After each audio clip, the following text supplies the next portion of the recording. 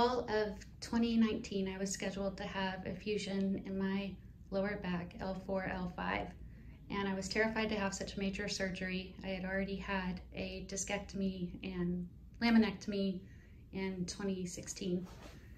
I talked to Dr. Bhandari and she told me about doing the bone marrow or injections into my spine for my body to have an opportunity to heal itself.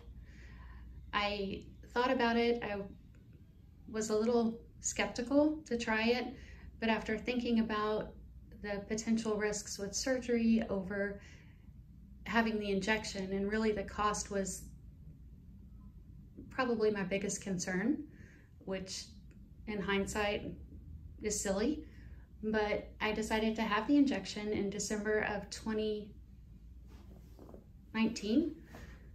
And it's now September of 2020, and I couldn't be happier. Before the injection, there were times that I couldn't get out of bed without assistance. I physically could not roll over to get out of the bed. There were times that I couldn't sit and left standing or lying down.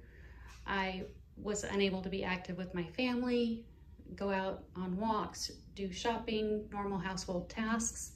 And now all of those things are back in my life and I couldn't be happier. I've reduced my pain medicine, I've lost weight, and I have my life back, and I owe it to that shot.